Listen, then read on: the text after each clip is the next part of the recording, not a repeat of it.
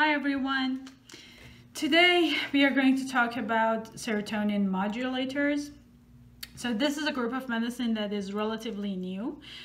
So I'm going to start with a high yield question for PRITE and board exams that can also help open our discussion today. So question number 1. What is the most common comorbidity with depressive disorders? And the answer is anxiety disorders. In fact, 59% of patients who are suffering from depressive disorders also have some sort of anxiety comorbidity. So if that's the case, how are we going to treat it? Can you think of a new medication that can be used for treatment of depression with comorbid anxiety? And the answer to that one is Vilazodone, aka Vibrid. So how does Vilazodone work? This is the mechanism of action of Vilazodone. It's a serotonin reuptake inhibitor, and at the same time, it's a 5-HT1A partial agonist. Now, can you think of another medication that is also 5-HT1A partial agonist? Yes, Bupropion. So the way I like to think of Vilazodone is that it's a SSRI plus Bupropion, but in one pill. So that's how I like to think about it. Now keep in mind that Vilazodone is FDA approved only for MDD, but because of its mechanism of action, it can also be used in the treatment of comorbid anxiety. Okay. Now, question number 3. Name a medication for depression that can also improve cognitive function independent of its antidepressant effects. And the answer to that question is Vortioxetine. Now, how does Vortioxetine, aka Trintellix, work? This is the mechanism of action of Vortioxetine. It's a serotonin reuptake inhibitor.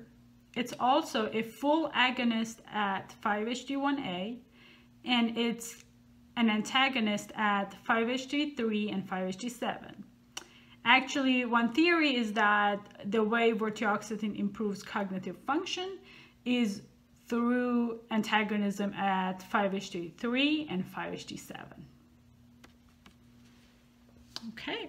Now let's go to our next question. Question number 4. Can you name 4 antidepressants that can be suggested to patients who are concerned about sexual side effects with antidepressants? Now I know that you're already thinking of one of them, but we want to think of 4. So if you would like, you can stop the video and see if you can think of anything else. Otherwise, let's go and start talking about it. Now, the one that you guys were probably thinking of was Bupropion. Now, let's analyze it a little bit together. We know that Bupropion is relatively safe as far as sexual side effects is concerned, but why is that? Now, the idea is that theoretically, what is causing the sexual side effects is serotonin reuptake inhibition. Bupropion, as you may remember, is a dopamine and norepinephrine reuptake inhibitor. As a result, it is not going to block serotonin reuptake at any significant level, so that's why it is relatively safe with sexual side effects. Now, can you think of another commonly used antidepressant that does not block the reuptake of serotonin? And the answer is Mirtazapine. Now again, board and PRITE question. What is the mechanism of action of Mirtazapine? It's an alpha-2 blocker. Yeah. So what does that alpha-2 blockade mean? Is that if this is the synaptic cleft, and these are the norepinephrine here. When there's too much norepinephrine in the synaptic cleft, some of these norepinephrine comes and sits on the presynaptic alpha-2 receptor. Now, what this presynaptic alpha-2 receptor do is that it gives a message to the neuron that, hey, there's too much norepinephrine here, you need to slow it down. Now, imagine what will happen if we block this. There's no message anymore that there's too much norepinephrine here. So it will increase the amount of norepinephrine available in the synaptic cleft.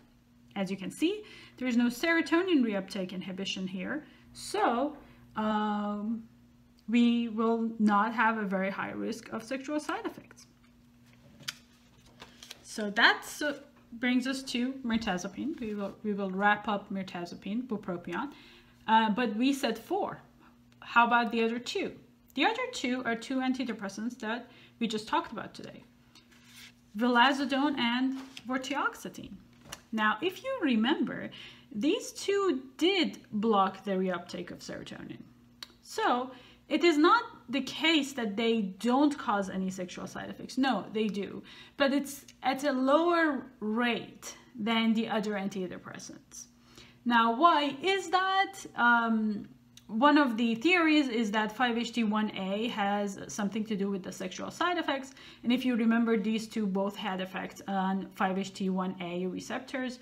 So theoretically, that may be why these 2 medications have a lower risk of sexual side effects compared to the rest of the antidepressants. In fact, there was a recent study that looked at 400 patients who were switched from other antidepressants to either vortioxetine or escitalopram, and they showed that those who were switched to vortioxetine had an improvement in sexual dysfunction that was treatment emergent. I'm going to put the reference for that study here as well. So it seems like these 2 can be options that you can consider if you have a patient who is concerned about sexual side effects with antidepressants. So that brings us to question number 5. I thought that it might be helpful in question number 5 to just compare the mechanisms of action of the serotonin modulators that we talked about. Now, a lot of times the medication that is called a serotonin modulator is vortioxetine only because of what you guys are going to see here. I'm trying something new. I'm going to put a table here and make a list of all of the medications. As you can see in this table, vortioxetine not only affects serotonin at 1 or 2 sites, but at many different sites. So the idea is that this is a serotonin modulator. It affects many different receptors. People do refer to Trazodone and Vilazodone with names such as serotonin antagonist and reuptake inhibitor for Trazodone, and serotonin partial agonist and reuptake inhibitor for Vilazodone. That, to me, these are just very long, and I like to simplify things. So I just like to put all of them in the same group because they affect serotonin in more than one way, and that kind of helps me organize my thought and the way I think about these 3 medications. So you can look at the table. Why is it important to know the mechanisms of action? So one reason may be because they ask these questions in the exam. The other reason may be because there are some clinical implications. So for example, as we talked about, 5-HT3 and 5-HT7 antagonism for vortioxetine is theorized to be the reason for its cognitive benefits. We did talk about 5-HT1A and how it has been associated with sexual side effects, and how the effects of vortioxetine and vilazodone on 5-HT1A may potentially be the reason that they have lower sexual side effects. That's pretty much it. I hope that you had a very good day, and